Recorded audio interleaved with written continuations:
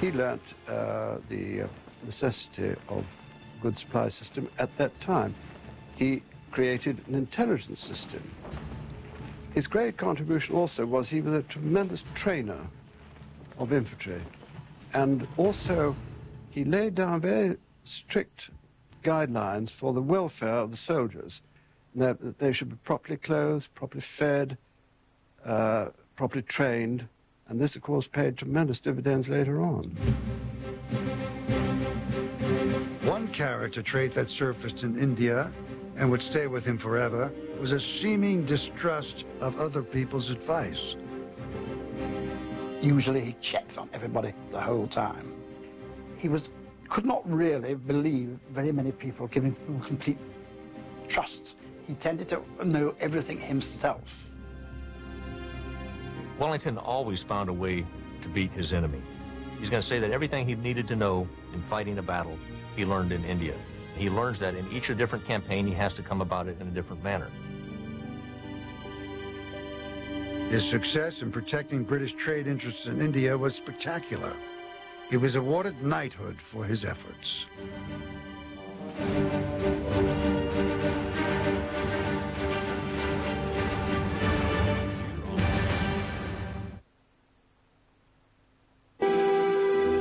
Across the Alps in Italy in 1796, Napoleon's army sought out and clashed with enemy troops who were still trying to force France to restore its pre-revolution monarchy. Foremost among these foes were the armies of Austria and Piedmont. His campaign began with a rocky start, for he found his army ill-fed, ill-equipped, ill-paid, and undermanned. Not to mention the fact that some of the officers he was commanding were nearly twice his age and had twice the experience. Yet these obstacles did not seem to bother him. Napoleon had great belief in himself and his own ability. In Italy, he used this, and he used every shot in his arsenal of man management, cajoling, persuading, being extremely friendly with people, being very harsh with people, screaming at them, whatever it took to get the man to follow him. And this magic worked. It was what we would call today, perhaps, star quality.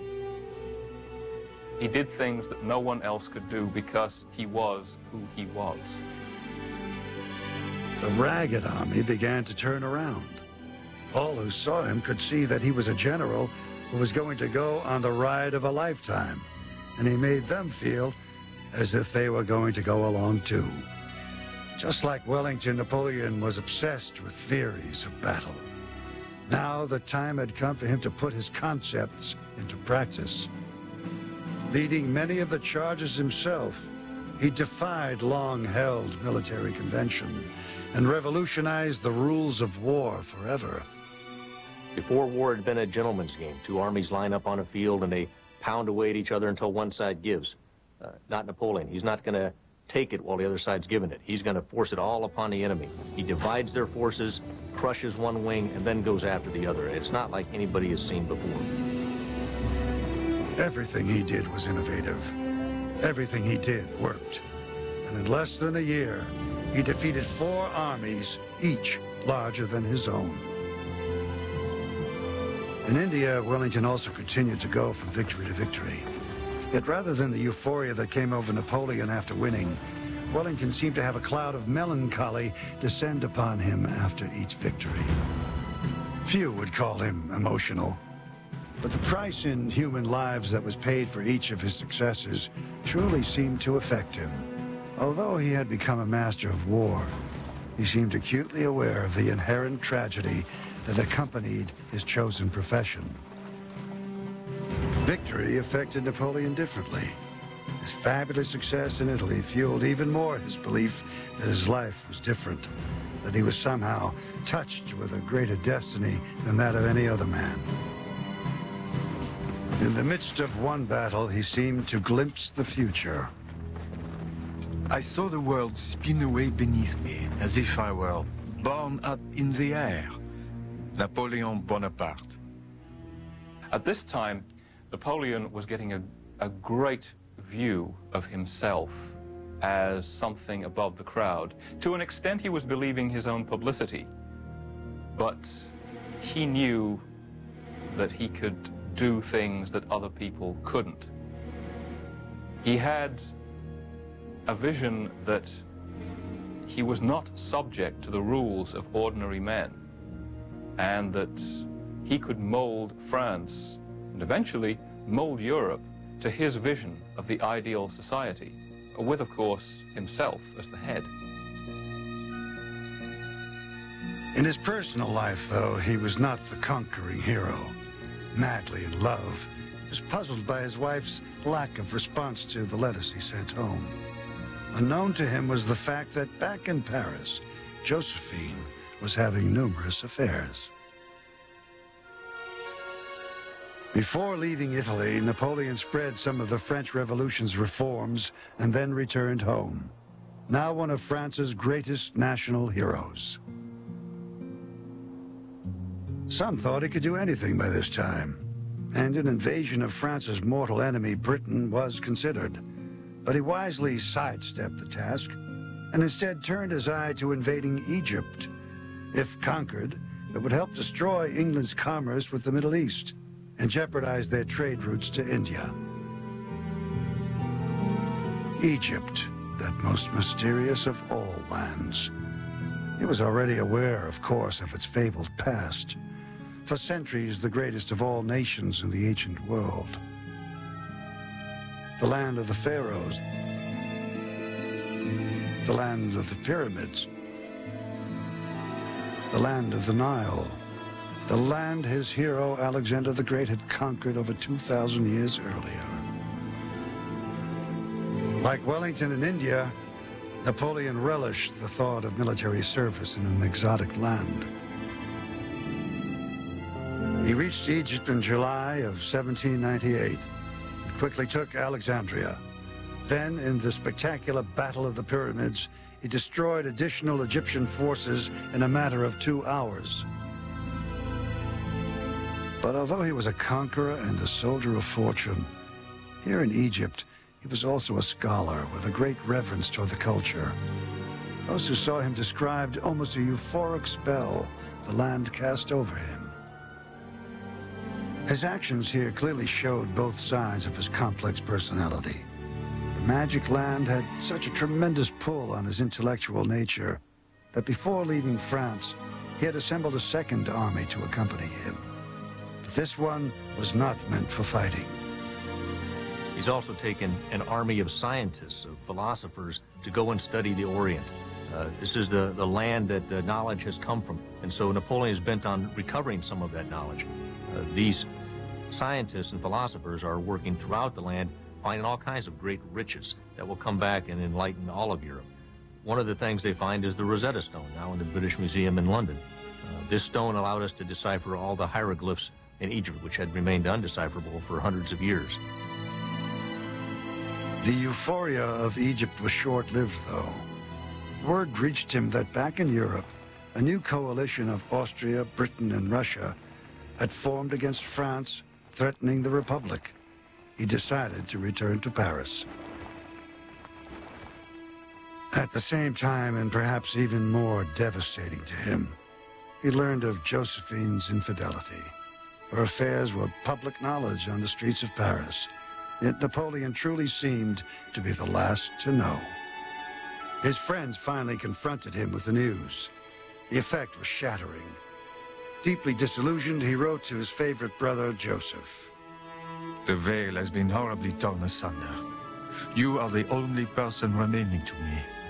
I am weary of human nature. I need to be alone and isolated. All feeling is dried up. Napoleon Bonaparte. Incredibly, the situation got worse when the letter was intercepted at sea by Britain's Admiral Nelson. It was published in the London newspapers, and Napoleon became the laughingstock of Europe. Heartsick, he returned to France, seeking a divorce. This scandal and the threat of divorce caused Josephine to reconsider the marriage. Threatened with losing the relationship, she realized now how important it was to her. Her plea for forgiveness and Napoleon's fear of losing contact with her children, who he now loved as his own, caused him to decide to give the marriage another try. In India, Wellington watched as Napoleon rose to glory, perceiving every one of Bonaparte's accomplishments as a potential threat to England. In time, the British began planning an invasion force that would throw out the French troops Napoleon had left in Egypt. Wellington pulled all strings to get appointed to this task force. It's ironic that right before he was set to sail for Egypt, he came down with a serious fever and could not make the voyage. The ship he was to travel on got caught in a storm at sea and went down with all hands. This random tragedy at the hand of fate left the door open for the two men to clash at a later date.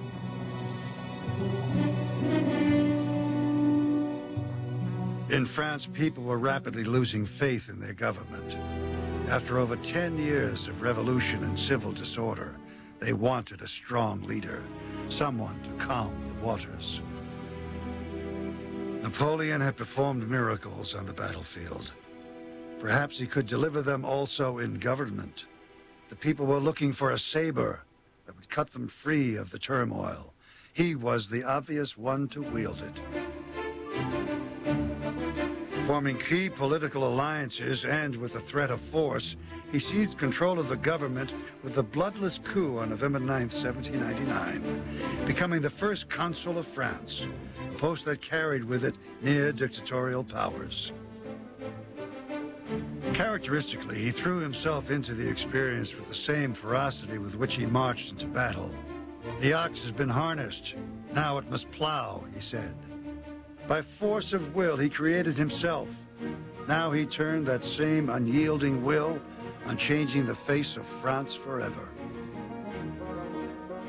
Give France new laws, abolish serfdom, bringing in religious toleration. It was as if the sponge of the brain that had been absorbing things for years suddenly was being squeezed, and all of these classical ideas and modern ideas and ideas that were completely fresh and new and were Napoleon's own were coming out together, and he was directing the gullies down which they flowed, and they flowed throughout France. His physical and intellectual stamina were amazing. At the Fontainebleau Palace, he had his desk moved into his bedroom so he could get up in the middle of the night and work. Often he dictated to as many as 6 secretaries at a time, jumping from subject to subject and never losing his place. His eye for detail impressed all, as did his decisive nature. The 2 questions he constantly asked the most were, is it useful? Is it just?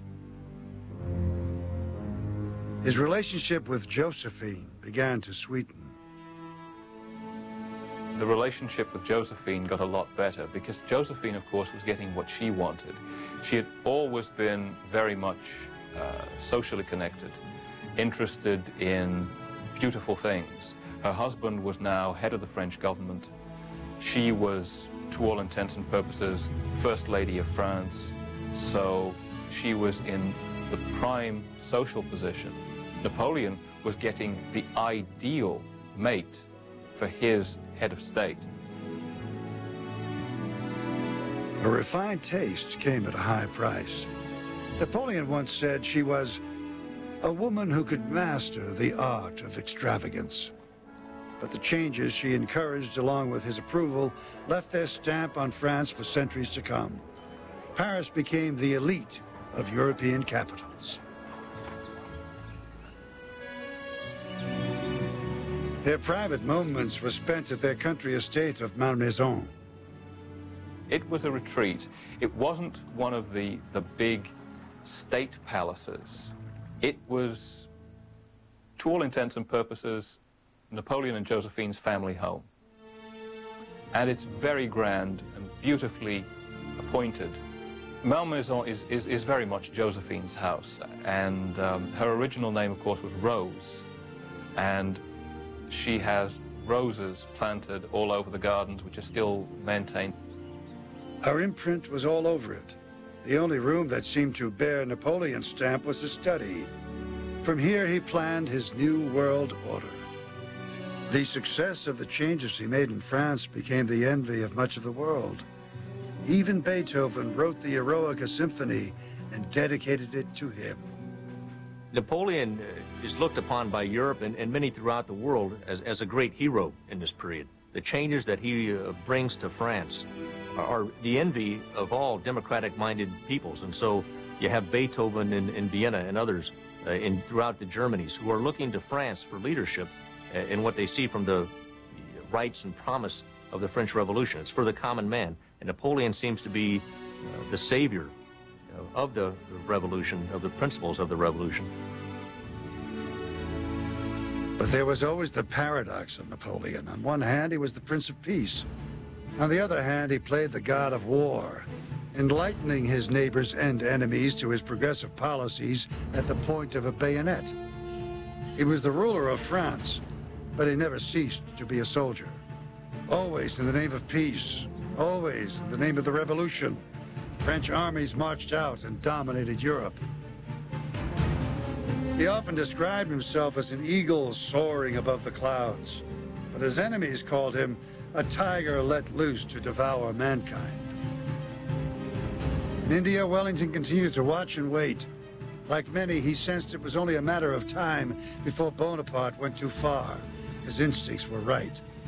Bonaparte's genius would soon turn to megalomania, and the world would turn to Wellington to stop him.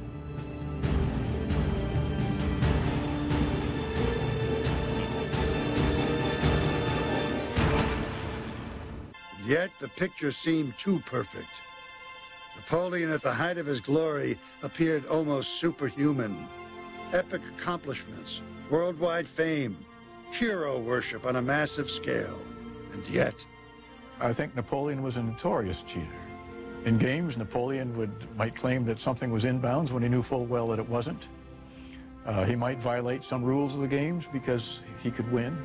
Napoleon would do everything that he could to win, even if it meant violating rules. Once he reached his objective, once he won the game, then I think he was willing to admit that he maybe had used a devious path in getting there.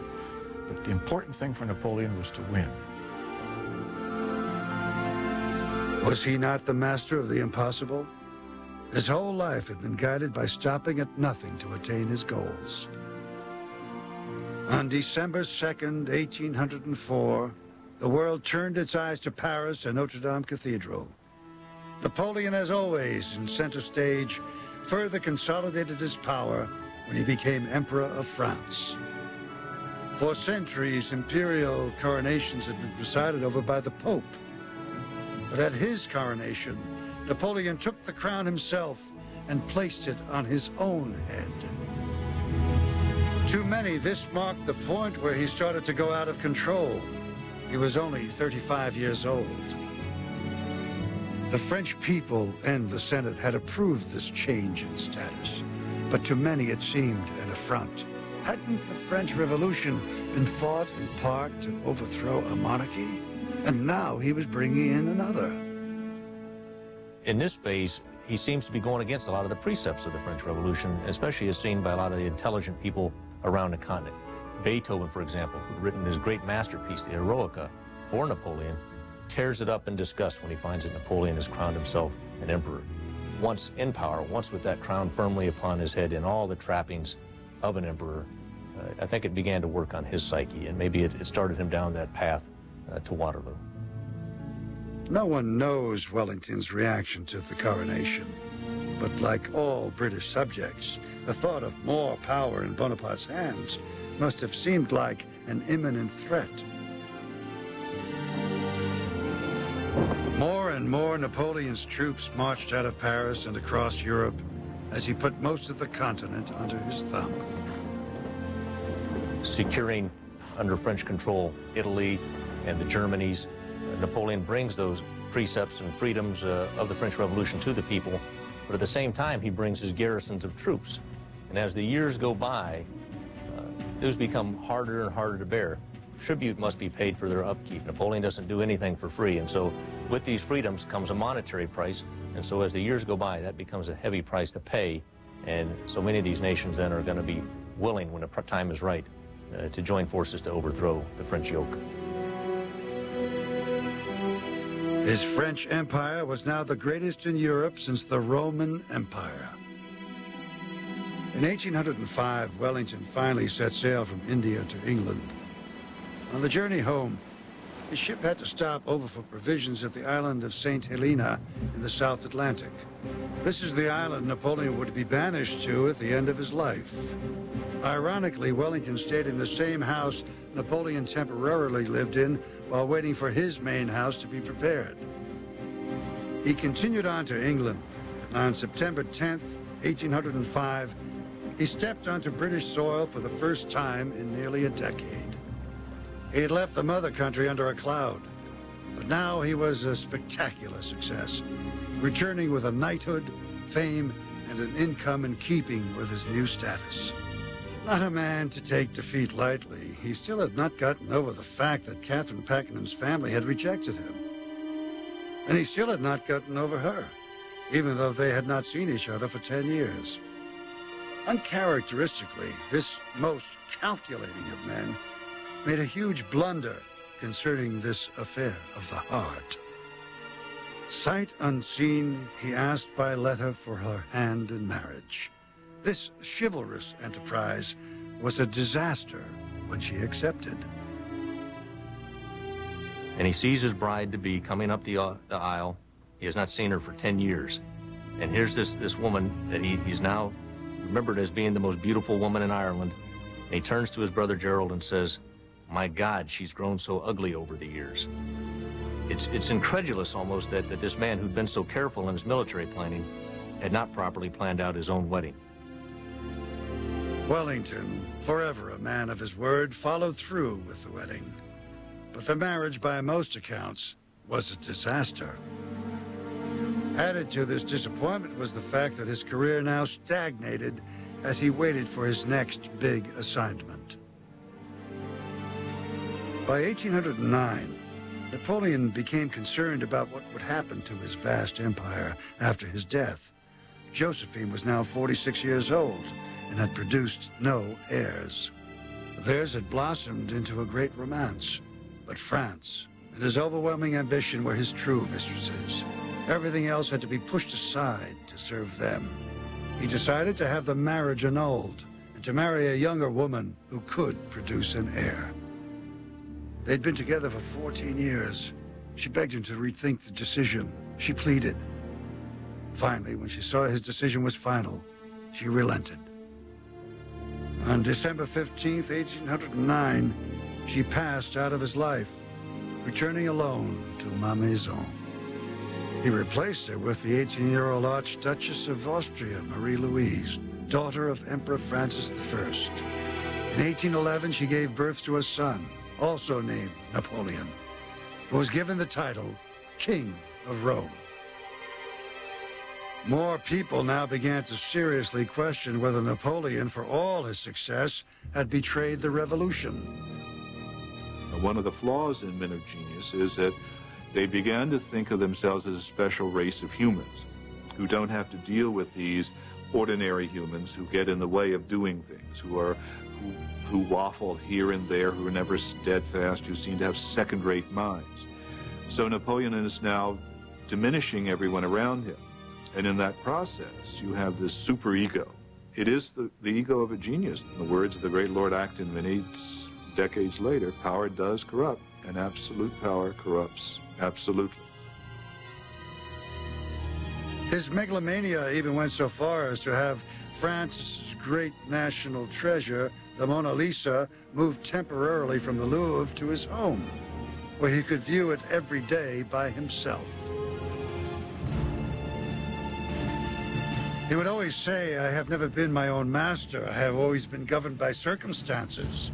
If this was true, then most of those circumstances were forced on him by the British, his own ego, and now, finally, major errors in judgment. Outwardly, he appeared invincible, going from triumph to triumph. But buried within this maze of glory was a cancerous mistake, one that slowly began to eat away at the grand design of his dream. It was known as the Continental System, and involved the ever-present rivalry and hatred between France and Great Britain.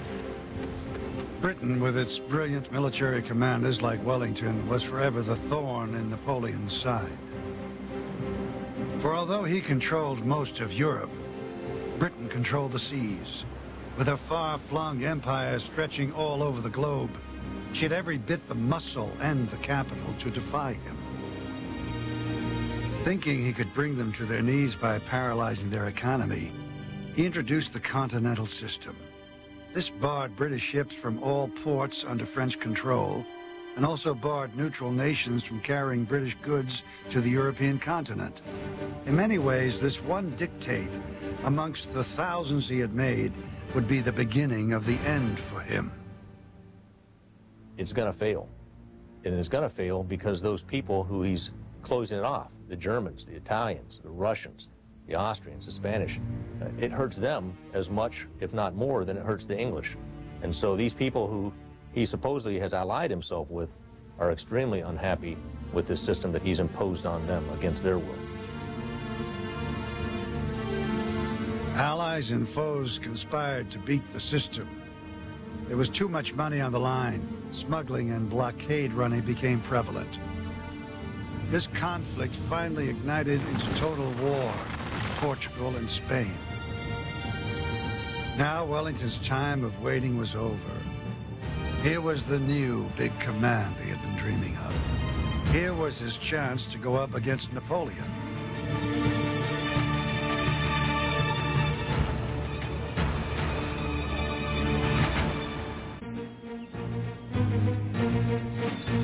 In 1808, Spain, Portugal, and England joined forces against France.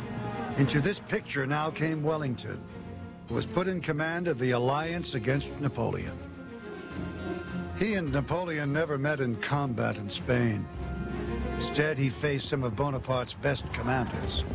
Constantly, he got the upper hand, pushing the French farther and farther off the Iberian Peninsula. In the process, he studied French warfare, learning all their tactics. And he also became an expert at hiding his troops behind the reverse slopes of hills. This experience would prove invaluable at Waterloo. His men's confidence in him was unwavering, yet everyone kept their distance. It wasn't popular, by the way. It's a question of being respected rather more than liked. There's a big difference on that. Whereas Napoleon, of course, tried to chat with the other ranks. He believed in that, to be friend to friend. Not your Duke of Wellington, and later on, he was slightly the Lord. So he was in charge, and that there is no doubt. Like Napoleon, he was also fearless in battle. Both men seemed to live charmed lives. So successful was Wellington in Spain and Portugal that Napoleon came to call the problem his Spanish ulcer. It had taken Napoleon little more than a decade to build his empire, yet it's surprising how quickly it came unraveled after the first setbacks.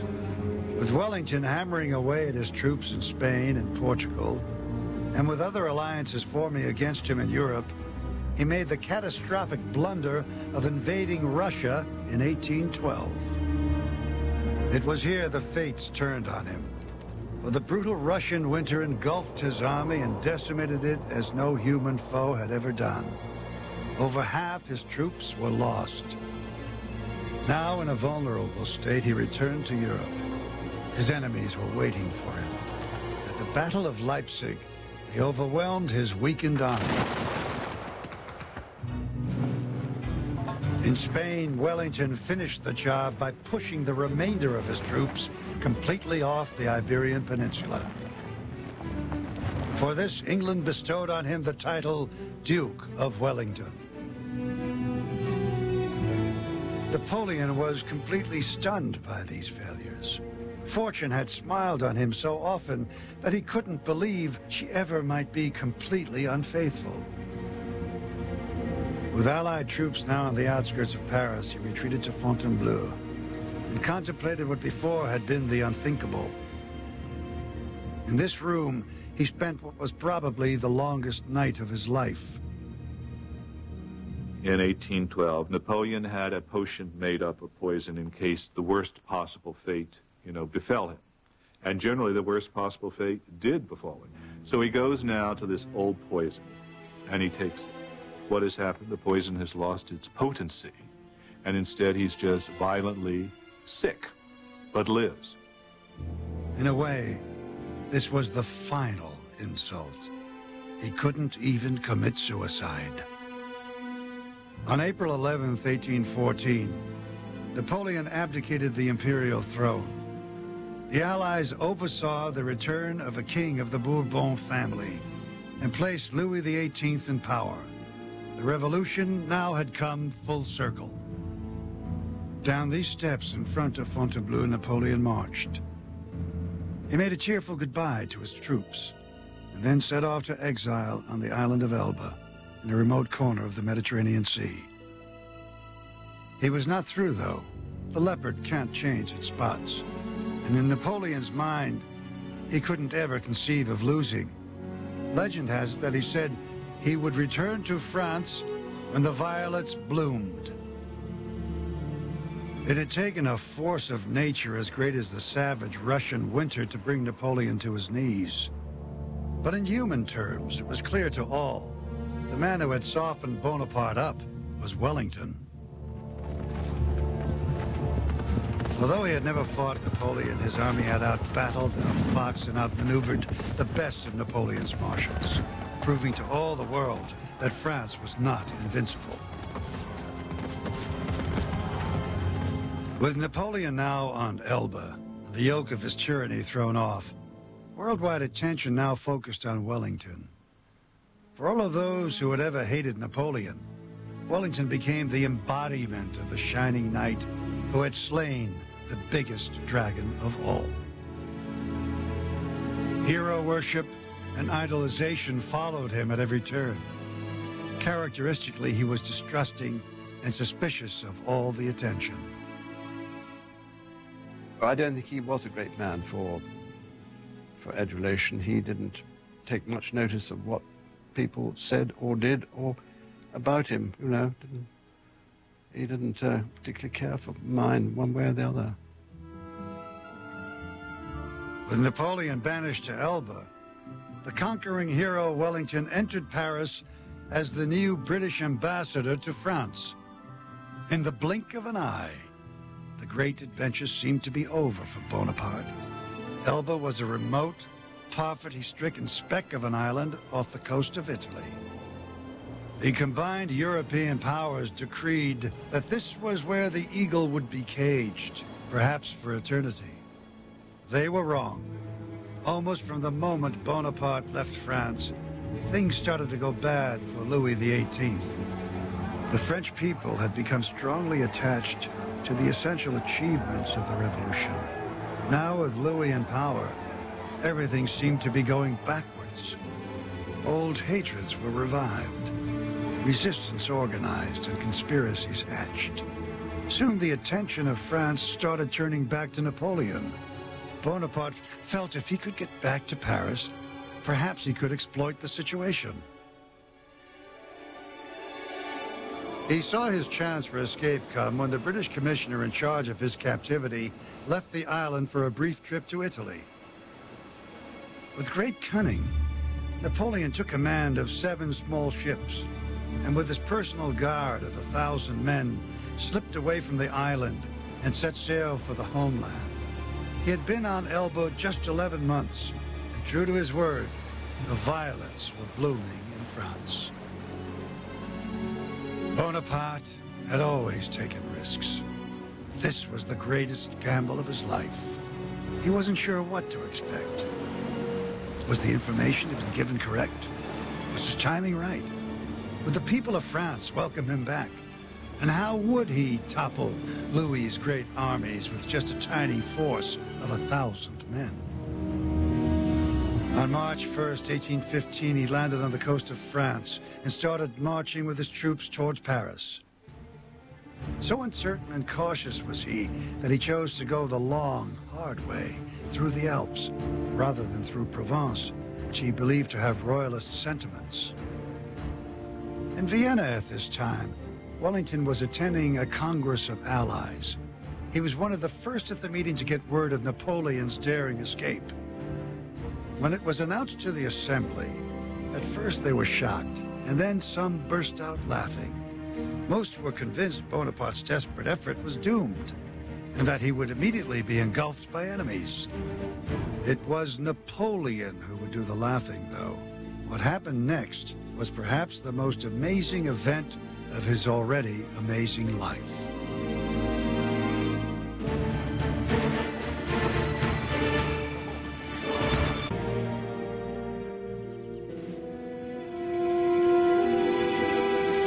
As Napoleon marched through the Alps, any doubts he had about how France would receive him were wiped away. All along his path, jubilant people began showing up. Soon men started volunteering to march with him. In Paris, Louis received word of his return. At first he was disbelieving, then he thought perhaps Napoleon had gone mad. Nevertheless, he sent armies out to intercept him.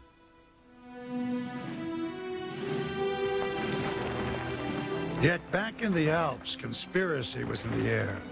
Napoleon's small army climbed higher and higher into the mountains, through snow-clogged valleys and freezing cold. Finally, on the roof of Europe, he met the first troops Louis had sent to stop him. The stage was now set for the most dramatic performance of his life. Unarmed, he walked out in front of the king's army and addressed them. Soldiers who were sent to oppose him cannot withstand his personality. He stands in front of them alone, exposes his breast and says, "If you will shoot your emperor, go ahead." None of them do. No one even thinks about it. They swarm to his colors. His numbers grow. Anyone sent to oppose him falls under his sway. He continued on toward Paris. From 1,000 men, now a sea of soldiers marched behind him. A joke at the time claimed Napoleon had sent a message to the king. My dear brother, there is no need to send more troops. I already have enough. Napoleon Bonaparte. Like a thief in the night, Louis fled the country. On March 20th, just 20 days after landing on the coast, Napoleon marched into Paris, once again the ruler of France. In the street there was pandemonium as jubilant crowds surrounded him. To many, it was as if he had returned from the dead. The impossible had been accomplished. He had recaptured the entire country without a drop of French blood being spilled. At the Congress of Vienna, those who had laughed at Napoleon's daring venture now became alarmed. They were shocked and outraged when told of the success of his miracle march.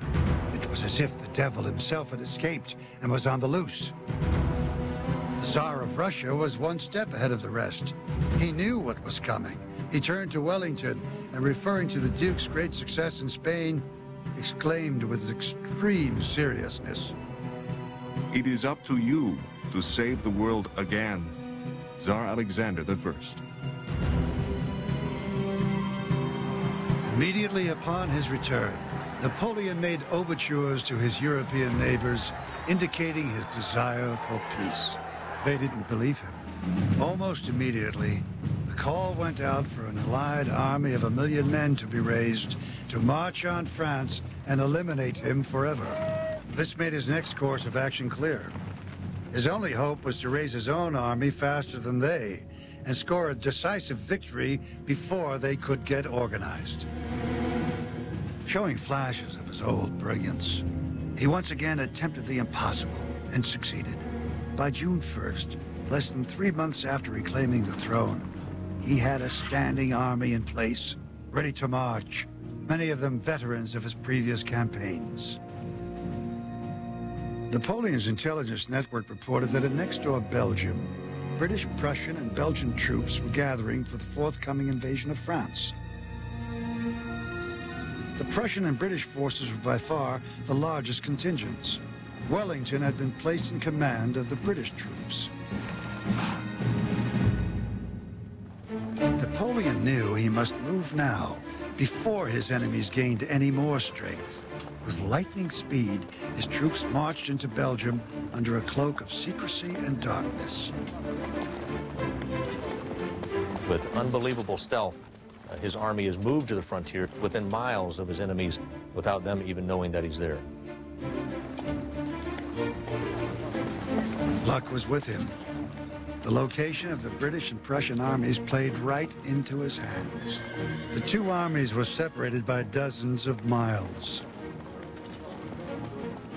The Prussian army was 120,000 troops strong. The British, 100,000. Together, their combined forces could easily beat his 125,000. But when separated, as they were now, he could move in and defeat one army and then turn around and face the other one separately. He felt his seasoned troops were vastly superior to their quickly thrown together forces. It was a perfect strategic situation for him, offering a classic Napoleonic battle plan of divide and conquer. On June 16th, in a prelude to the Battle of Waterloo, Napoleon's forces clashed with the Prussians in the small Belgian town of Ligny. The Prussian army was under the command of Field Marshal Gebhard Blücher. Blücher, of course, was well into his 70s.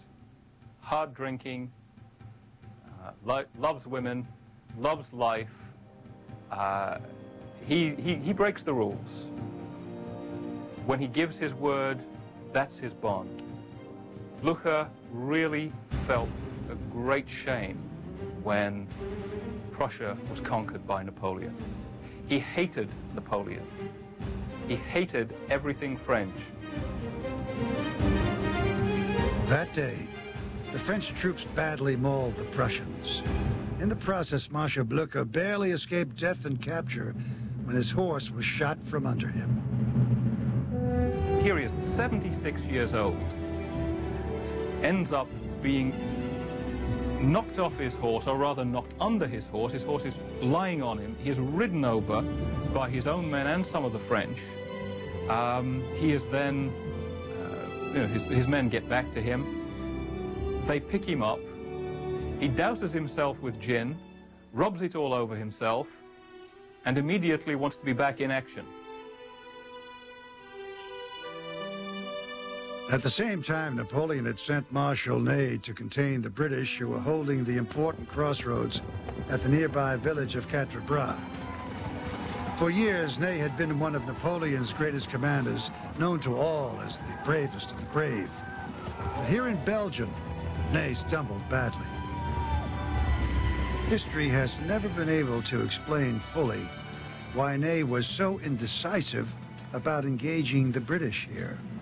Wellington's troops were not at full strength, and if Ney had acted swiftly and with more force, the French could easily have routed them.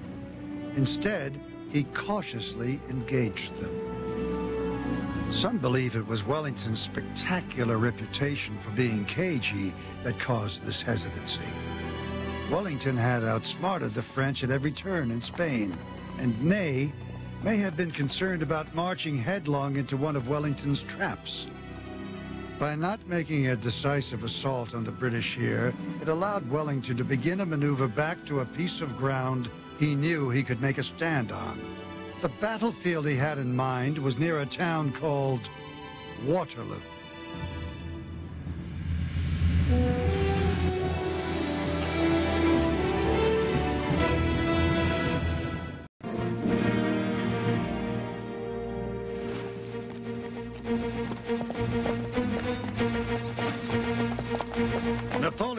furious about Ney's failure to contain the British.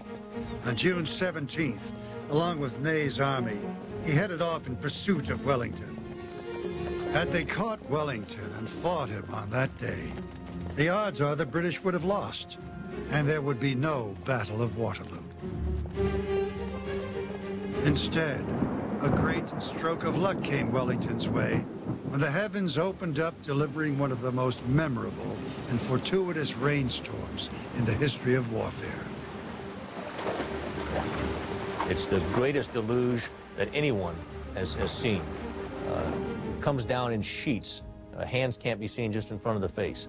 And so this torrent stops any chance for the French to begin a battle.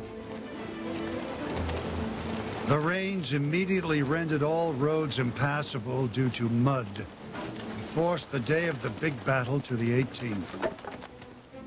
Yet Napoleon's spirits were high. Even though blunders had been made in these preliminary battles, the French ruled the day.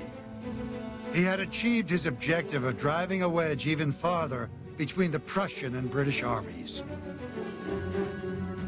Yet he underestimated the Prussians and the recovering Blucher. Although they had been defeated on the 16th, Napoleon was wrong in thinking they were through. He had no idea of how much Blucher hated him and hated France. Rather than completely retreating from the area, the Prussians were regrouping. During the stormy night of the 17th, Wellington received word that Blucher was prepared to move heaven and earth in order to get his army to the battlefield at Waterloo the next day. Wellington has taken the measure. He's met Blucher before. He's taken the measure of the man. And when this old cavalryman says that he's going to be there, Wellington believes it. And that seals his decision to go ahead and stay in his position and face Napoleon at Waterloo on the 18th. This was a huge gamble for Wellington. If Blucher failed on his promise, the odds were that Napoleon's more experienced army could defeat his. The clock was ticking. June 18th. After a night of almost ceaseless rain, British and French troops met the dawn at Waterloo. At about 10 o'clock, the rain stopped, giving many of the men their first clear view of the killing field. It is one of the great ironies of history that Wellington was already acquainted with this land and was already familiar with its unique features. As a young boy, before he went to Angers, he spent some time in Brussels, and Waterloo is very close to Brussels. It's an area that he knew well. He'd scouted it. In fact, he said at the time that he had picked this ground earlier and kept it in his pocket. To the untrained eye, the lay of the land looks nearly flat. But Wellington knew this to be almost an optical illusion, for it was really rolling hills. This cagey observation would have an enormous impact on the way the battle finally played out. Thus, the first move in this great military chess game went to Wellington. It was a vitally important move, for he was the commander who maneuvered himself into the position of choosing the battlefield. And he had also succeeded in luring Napoleon into fighting on it. Finally, now, after 46 years, the two grand masters of war would meet. Wellington, of course, knew and respected Bonaparte's reputation as a military genius. As a man, though, his respect fell off. He never underestimated him as a soldier. He had a great admiration for his capabilities as a soldier. I don't think he really approved of him in many ways, his conduct towards others. Didn't think he was an honorable man. In many ways, didn't think he was a gentleman in the true sense of the word. Little is known of Bonaparte's opinion of Wellington, the man. As a soldier, though, his opinion was firm. At breakfast the morning of the battle, Napoleon tongue-lashed his officers who had lost to Wellington in Spain. Just because Wellington has defeated you, you think he is a great general. I tell you Wellington is a bad general, that the English are bad troops, and that this is going to be a picnic. Napoleon Bonaparte. It was with this feeling of confidence and invincibility that Napoleon rode out to the battlefield. This confidence was also born of the fact that he was sure the Prussians were out of the picture and Wellington was his only foe for the day. He had even sent 33,000 troops to shadow the Prussians' activities. In his mind, and in the eyes of his troops, he was still the greatest commander since Alexander the Great, perhaps even greater. It seemed never to have crossed his mind that his opponent, the Duke of Wellington, had never lost a major campaign.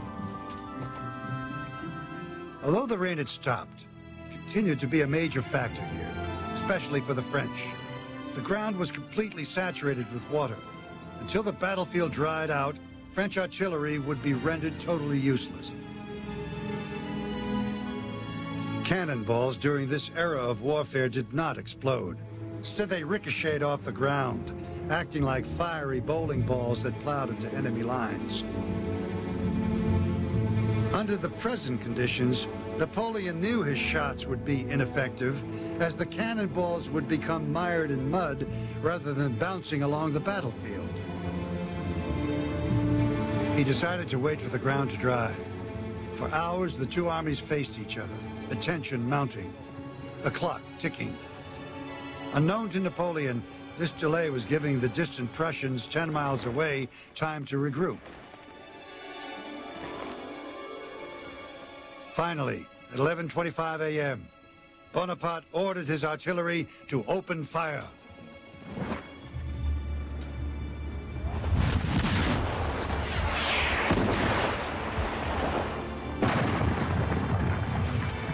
French artillery was the greatest in the world. The former artilleryman Napoleon always saw to that. Yet Wellington was ready for them. His choice of the battlefield was perfect to defend against cannon attack because of the rolling hills. Wellington had cleverly hid half his army from Napoleon's view. This tactic was known as reverse slopes, and was something Wellington had perfected in Spain. It was one of the major reasons that he had lured the French to this unique spot at Waterloo. Wellington would hide them behind folds in the hillside.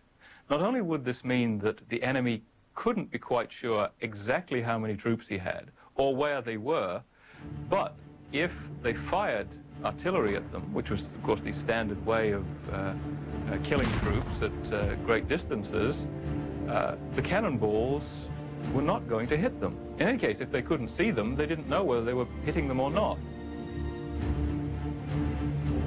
At the same time, French troops moved upon Allied troops located in the Chateau of Hougoumont, located in a strategic corner of the battlefield. This move was meant as a simple diversionary tactic, but soon blew up into a full-scale operation. For the rest of this day, the battle would rage, becoming like an open wound, hemorrhaging French blood and siphoning off much-needed troops. Perhaps even more important at this time was what was happening with Field Marshal Blucher and the Prussian army. Napoleon had sent troops to tail Blucher to make sure the Prussians kept their distance from the main battle. Not needing a victory here, Blucher cleverly used just a portion of his army for engaging the French, and then slipped away with the rest of his men to aid Wellington. I can't stress too much the courage, the moral courage that Blucher, the Prussian commander, had in order to march to Wellington. He could very easily have decided he had already borne his brunt. Blucher immediately ran into a catastrophic problem, though, for he hadn't fully anticipated the ordeal that would ensue when he tried to move tens of thousands of men, cannons, and horses along 10 miles of road clogged with rivers of mud. Serious doubts were now raised as to whether Blucher would be able to keep his promise to Wellington. At about 1:30, a determined Napoleon unleashed the full force of his fabled infantry on the center of the British line. Divide and conquer was always at the heart of his battle strategies. Facing a hail of fire from the British rifles, 16,000 French troops reached the crest of the hill and nearly broke through the British line. The fighting here was as ferocious as ever recorded in Napoleonic warfare. The sound of bullets against the breastplates of the French was like a hailstorm against a window. British soldier. Just at the most crucial moment, like in some schoolboy's fantasy battle, the British cavalry came to the rescue. These are big men on big horses, and they smash through the French infantry, driving it back in great disorder. This is probably Britain's greatest cavalry charge of the entire Napoleonic Wars. The fact that Wellington continued to hold his line together against superior French forces was a testament to his skills. All the lessons he had learned in Spain were paying off now. One of the things you learn in warfare is that after you're victorious year after year after year, the enemy learns what your strengths are and then learns not to make those mistakes anymore. So now the Prussians nor the British forces are falling into the old traps that Napoleon used to set for them. They know he wants to divide and defeat in detail. They will not divide. Both Napoleon and Wellington were renowned for brilliant battle strategies. Yet here at Waterloo, the great attacker met the great defender and canceled each other out. Soon finesse went out the window, and the conflict became what Wellington called a pounding match. He remained very cool, he's supposed to have said, when things were very bad. He said to some of the infantry, "Hard-pounding gentlemen, we'll see who pound the longest," you know.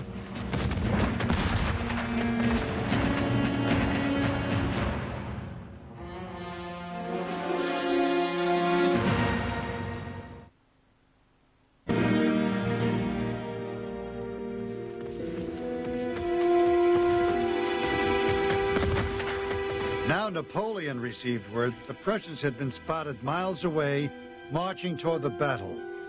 Blucher and his troops were doing the impossible. At first, Bonaparte was unbelieving, but then reality set in. He would now have to fight the rest of the day with one eye over his shoulder. This still did not shake him, though. Always the gambler. His army had fought out of tougher spots before. He still firmly believed that if he could beat the British, he would also be able to turn his army around and defeat the Prussians on the same afternoon. He had defeated two armies before on numerous occasions. The only thing he knew he couldn't do was fight them both simultaneously. Time was getting tight. It was imperative now that he dispose of the British immediately. Napoleon's primary battlefield commander was Marshal Ney. Even though Ney had blundered earlier in his encounter with Wellington at Quatre Bras, Napoleon still left him in charge of operations. Ney was the kind of leader whose men would follow him into hell, and that is what they now did. For he erred again when he perceived a movement in Wellington's line as being a withdrawal. Smelling blood, he ordered a massive cavalry charge against the British without the aid of artillery or infantry support. Wave after wave of French cavalry charged, 16,000 horses and riders in all. The scene was one of uncontrollable frenzy and movement, a surreal moment of warfare. No man present could have forgotten in the afterlife the awful grandeur of the charge. An overwhelming, long-moving line, ever advancing, glittering like a stormy wave of the sea when it catches the sunlight. The very earth seemed to vibrate beneath the thundering hooves. British soldier. Yet it was a mistake. Wellington had not been withdrawing, only readjusting. The British quickly formed their troops into infantry squares and braced for the onslaught. This porcupine defense was extremely effective because Ney had made the mistake of not supporting his cavalry charges with infantry and artillery protection. The British successfully thwarted the charges, but the price on both sides was viciously high. The battlefield was now filled with dead bodies, and tension was mounting even higher. One British soldier described the scene. I had never heard of a battle in which everybody was killed, but this seemed to be the exception, as all are going in turns. By 4 o'clock, the Prussians began to emerge, and by 5 they had taken over a nearby village and had started to tear into the right flank of Napoleon's army. The main portion of their forces was still to come, but Napoleon now had to siphon off thousands of reserves to halt the initial group. Things were definitely going Wellington's way. He had so far successfully blocked every one of the French maneuvers. Wellington was having a typical Wellingtonian day. He knew what had to be done, he knew where he needed to be, and that's where he was. Staff officers were falling all around him. He was, as usual, in the midst of shot and shell, but again, miraculously, nothing touched him. For Napoleon, it was different. For the first time on a battlefield, he seemed indecisive, even lethargic. He and Wellington were both 46, but Wellington seemed young at 46, Napoleon old. Controversy has raged forever about the state of Napoleon's health on that day. Is he simply sick and going back to rest and recover some energy to come back? Napoleon's been on an active campaign for all of his adult life. I mean, this guy has done more so, crammed more into his 46 years than any comparable man of the age. It would be hard to find a man in history who's had such an active life. Wellington knew, though, that like a wounded animal backed against a wall, Napoleon might be most dangerous when cornered. Wellington also knew Napoleon had a potential knockout punch in reserve, the Imperial Guard. The Imperial Guard, especially the Old Guard, are men who have served extremely valiantly. They've all won awards for valor in their previous fights. They've never been defeated. On every battlefield when Napoleon's had to administer the coup de grace, it's the Old Guard that's done it for him. Although he was using part of the Guard to fend off the Prussians on his flank, he still had not called the main body of their troops into action. This may be one indication that he was still positive about winning the battle. Perhaps the most strategic spot on the battlefield was a farmhouse called La Haie-Sainte, held by the Allies. Still not using the Imperial Guard, Napoleon ordered Ney to take it at all costs. Ney finally did something right when he properly coordinated an infantry, cavalry, and artillery attack on the building, driving the Allies out.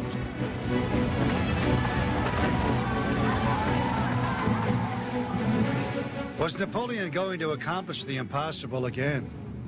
For all practical purposes, the battle was now even, still there to be won or lost. Suddenly, it was Wellington who was in crisis. By losing the farmhouse and being weakened by the French cavalry charges, the center of his main line was now vulnerable.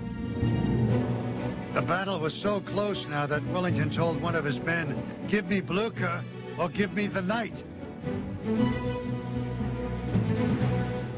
There comes a decisive moment in every battle and in every life. A moment when one decision can make or break everything. That moment had now come for Napoleon. It had been a long and amazing road he had traveled from Corsica to Waterloo. Whether he would continue down that victorious road, all boiled down to one decision he made now. Ney requested the Imperial Guard to finish the job against Wellington. Napoleon refused him. Troops? Huh. Where do you expect me to find them? Do you think I can manufacture some? Napoleon Bonaparte. Perhaps Napoleon was right in refusing him. Ney had made too many errors in judgment during the campaign. The failure at Quatre Bras, the disastrous cavalry charges. Napoleon no longer had confidence in his judgment. In making this decision, Napoleon let slip away perhaps his best chance for victory. This allowed Wellington enough time to regroup. Instead, Napoleon used a portion of the Guard to check the Prussians on his flank. This maneuver took less than an hour. Then he turned to a last-ditch stand against Wellington. He knew he had to succeed now because the bulk of the Prussian army would be there at any time. At 7 o'clock, Napoleon led the mighty Imperial Guard out himself. He led them in person until his staff persuaded him that no, he must not put himself in jeopardy, that even if they won the battle, if he were killed, then everything they'd been fighting for would be at an end. And so he turned them over to Ney to march on Wellington.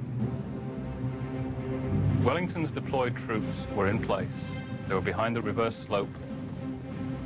They were laying down. They were loaded. Everything that he could do, he had done.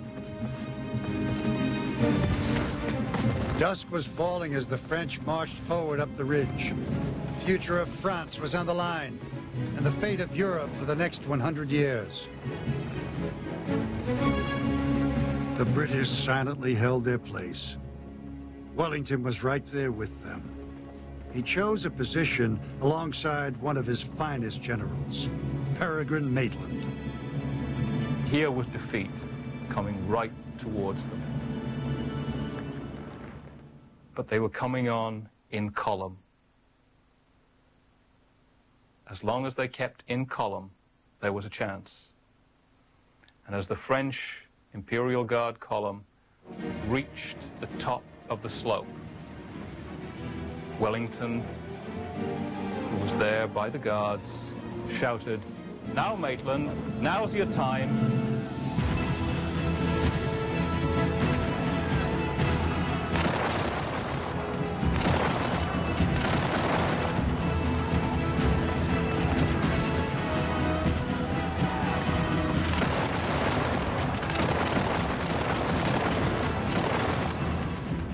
Can't take it. They take the pounding initially, they move forward. Men step forward in ranks. The discipline is incredible. These are Napoleon's best troops, but the pounding is just too much. The Guard's retreating. It's never happened. This doesn't happen. The Imperial Guard had never been defeated.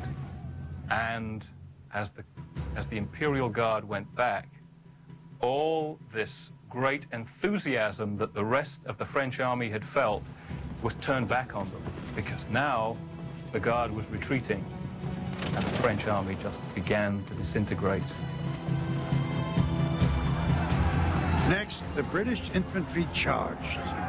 Outmaneuvered, outgunned, and outgeneraled, panic ensued as the French broke ranks and ran. At the same time, the bulk of the Prussian army arrived and flooded the field. It was hopeless for Napoleon to attempt to regroup. Under the protection of the Guard, he abandoned the field and headed back to Paris. Blucher and Wellington met and congratulated each other with great exuberance. Later, Wellington would call the battle the nearest run thing you ever saw in your life. As the sun went down, darkness engulfed Napoleon's army and his dream. On this day, he left 50,000 dead or wounded in his wake. In his abandoned coach, they found a declaration of victory already printed that he intended to distribute that night in Brussels. Yet it was Wellington who had won the Battle of Titans. In the end, Wellington won the Battle of Waterloo because he outgeneraled Napoleon. Napoleon was great. He had a great mind, but there at Waterloo, all of that seemed to desert him. And it was as if everything that was drained from Napoleon was fed into Wellington. Wellington did not put a foot wrong. He had all the troops where he needed them, when he needed them. His ally, Blucher, turned up on time as he had promised. Everything worked. The effect of the battle would reverberate around the globe for almost a century to come. France, diminishing in influence. Britain and Prussia, rising. On June 22nd, 1815, Napoleon abdicated the throne again and was banished to the tiny island of St. Helena in the South Atlantic. He would spend 6 desolate, desperate years here before his death on May 5th, 1821. Wellington went on to become Prime Minister of England. As the years went by, he became one of Britain's greatest father figures, referred to by all as simply the Duke. The world paid court to him at his fabulous London home of Apsley House and his country estate of Stratfield Say. Wellington died in 1852.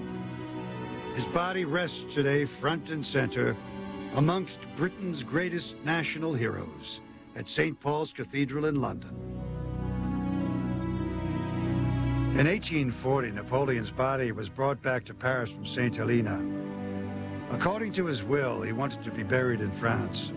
As the country's greatest hero, he rests today in a setting of spectacular glory at the Church of the Dome in the Hôtel des Invalides. Fame is a capricious mistress. Centuries come and go, and few men are remembered.